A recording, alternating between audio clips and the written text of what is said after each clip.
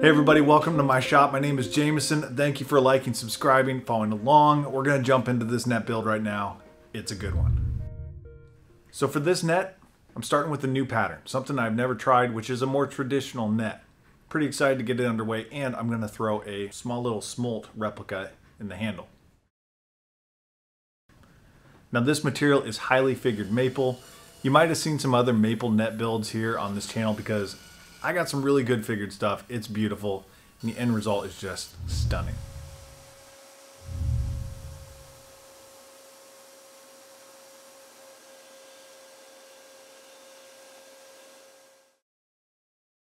I discovered with maple that you want to cut your net strips, your hoop strips, as thin as possible. So think about 1/8 of an inch right out the table saw, then run it through the drum sander. So when it comes to making the best net hoop possible, you got to have really flat workpieces, and you can have a really clean cut on the table saw and bandsaw when you're ripping out your 1/8 inch strips like these you see here, but you still want to make sure that the glue has something good to bond to and you have no saw kerf and things like that. Thing with the drum sander is it has about a 1/8 inch minimum thickness that it can run through, and you got to pad that up a little bit. So I have done, just like you kind of see on planers, I created just a sled out of 3/4 inch plywood and double stick tape on either end of the strips. Now these strips are cut long so that when the sander runs over them, obviously it'll be thinner on each end, but that's fine. I cut those off. Run it on through. You'll have a nice flat, clean workpiece. Flip them over, do it again on the other side, and you're ready for your steaming.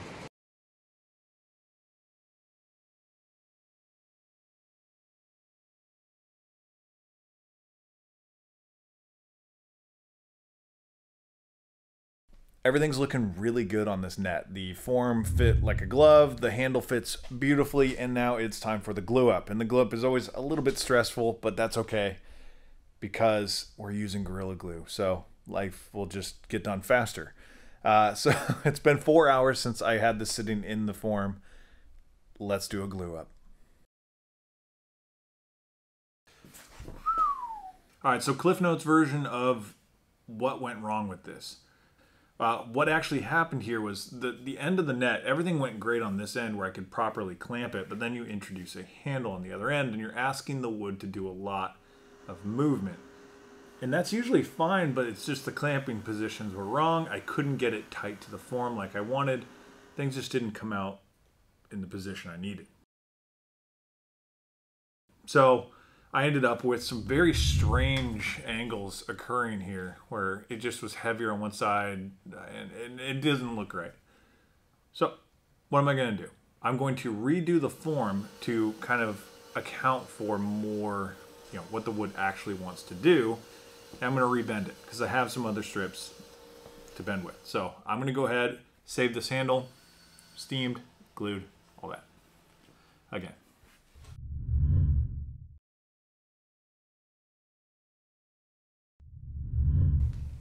Fruit flies everywhere. New form. This is looking great. I have the holes in the right place. I obviously can clamp straight across the center here, and we're going to be in good shape, hopefully. It's a little more gradual on the taper back to the handle. The handle is the same one you saw before. I was able to salvage that. I have this little piece actually applying pressure down so it all stays nice and flat. All right, so that was a bit of a hot mess, but we got it in the form. It's here. It's looking good now. Now I got to let this set, and tomorrow I'm going to glue this thing up, lay down some wax paper, glue it up, and go. All right, so we have net number 2 in the hoop, in the template, and done. Oh. Yeah. Oh. And we're going to pull it from the template, and fingers crossed that we're good to go. No. What do you mean no? We're going to do this.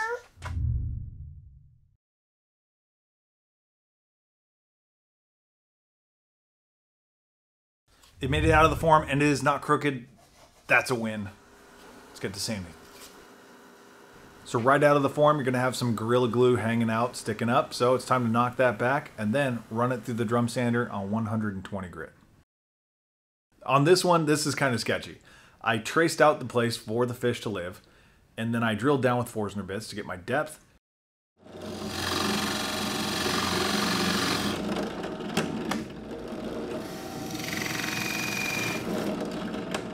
then I came back and I used a router to hand route the actual space for the fish in the recess.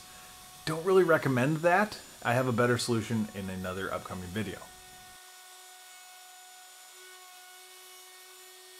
The end result of all the routing was a clean channel. I just had to go back and do a little touch up with the sandpaper. So thankfully, everything went smooth. So because the routing operation was not exactly the cleanest along the bottom, I decided I wanted to actually use some midnight blue metallic epoxy resins. I used my Total Boat resin to mix up with the midnight blue, and I laid down a nice little base for the fish to sit on. Gives it a really cool back and really makes that fish pop out in the end. You'll see what I mean. So I actually made this off of I'll show you. This little resin copy is actually of this guy right here, the true wooden starting point. And I made a little mold and then, well, cast it. So I'm actually going to paint this one as a test, and let's jump into it.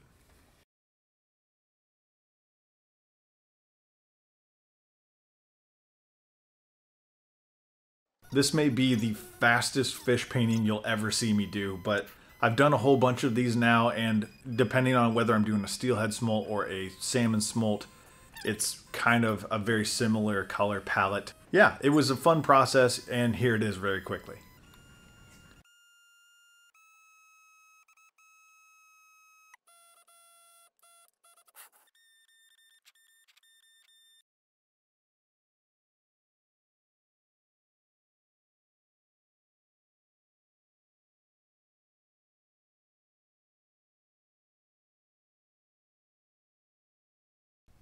Painting is complete. The fish, the little smolt looks amazing. This little guy is actually the wood one, not the white one you were seeing earlier. I'm going to go ahead and use the original because I just love how it turned out. They both turned out great, but this one is going to live in this net handle and it's going to be awesome. Let's do it. I did push the limits on this of the maximum depth you want to do with a pour of the high performance epoxy. This was probably a touch over the 1/4 inch depth. Typically you want to do a 1/4 inch or less with the high performance epoxy. That's recommended. Then you do a quick couple passes with the torch as bubbles start rising and as it starts setting up. The finished sanding process for all of my nets is pretty similar. So it's a matter of knocking everything down with 120 grit, 150, 180, 220, going to the spindle sander, using that to get all my radiuses perfect, everything nice and even.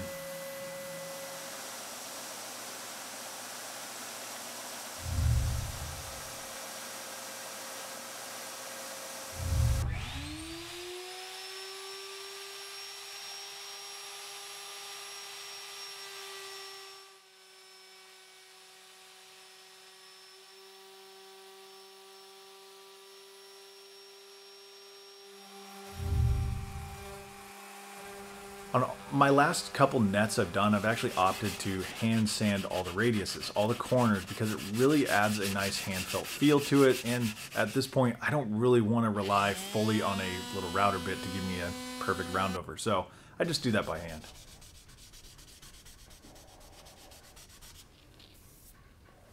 This creek net is for fish that might not be that big. So I actually went with the net basket with the much tighter weave. It's still that catch and release silicone, but it has a different layout and pattern to how it's tied in because it is a smaller weave. I've really come to enjoy the look and function of the little swivel that I put in the bottom for a lanyard, and I'll put a link to that in the description below. Woo! All right, I've been sanding for way too long, and I'm at 1200 grit. The actual resin is down to closed cell, so 3000 grit. It's crazy, and it's looking really good. There will be a top coat of satin spar urethane all over this thing, and that's going to be awesome. But first, I'm going to start with something new, and that is Dali's Seafin Ship and Shore. This stuff, I'm going to give it a shot. When applied, it soaks into the grain of the material and hardens by 15 to 25%. That is according to the manufacturer, so I'm going to give that a shot. And it says to always wear gloves with this stuff, so if you get that in your bloodstream, who knows what it'll do. Probably make you all loopy. So, gloves.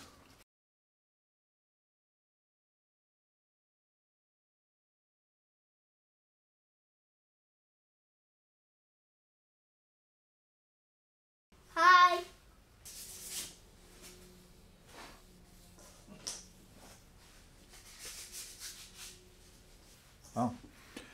Always give your kids figured pieces of wood. It really helps their growth.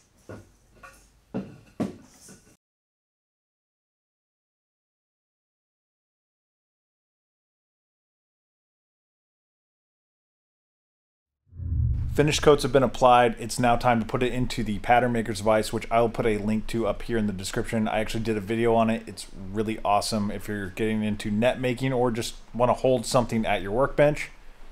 Pretty cool old device. But anyways, I'm going to tie in this net basket. Let's get to it.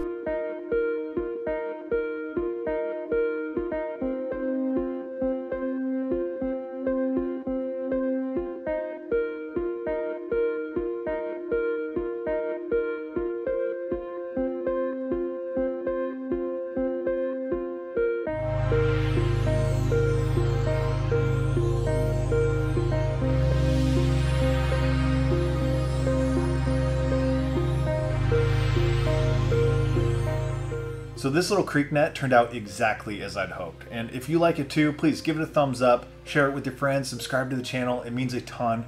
Thank you so much for coming along, and I'll catch you on the next one.